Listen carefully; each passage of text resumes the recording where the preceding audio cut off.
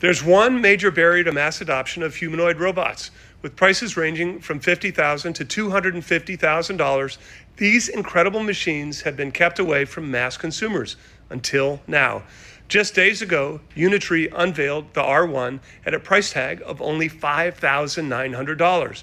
Voice activated and highly functional, it cartwheels, dances, and obeys your commands, while Tesla hoards its $25,000 Optimus in its own factories and others charge $50,000 to $250,000.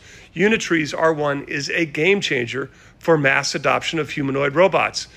And that is exactly what they're going for. But there's a twist. A few months ago, Unitree's Go 1 Robodog was discovered to have a secret backdoor. Yes, it was streaming live video and data back to China.